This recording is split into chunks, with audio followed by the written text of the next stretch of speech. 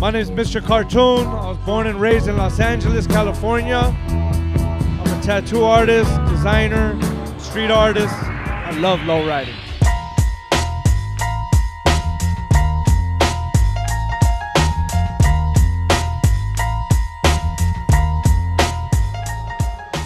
When I'm drawing, I'm thinking of a black and white movie and an old Philadelphia soul song. This type of art, it's fantasy, you know? It's a street fantasy. No matter where I go, I leave my mark.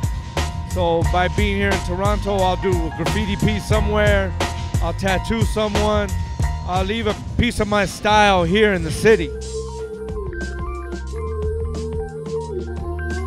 One of the things that connects me to Toronto is the graffiti. You know, I can pretty much bond with every writer from everywhere in the world.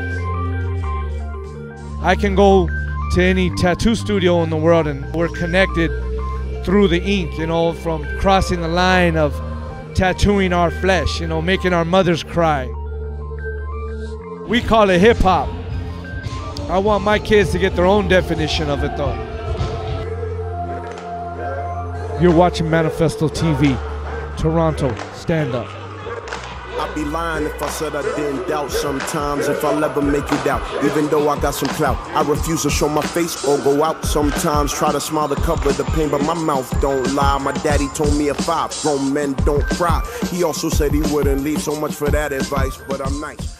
Sunday, we're gonna have a panel and we're gonna speak to a bunch of young people on what it is to be an artist, be creative, and have a career out of it. Niggas dropping out, take over, plan foil by light. I tell myself it ain't right. I tell myself a lot of shit that I like to hear, cause no one's around to cheer me up in my plight. Try to fight.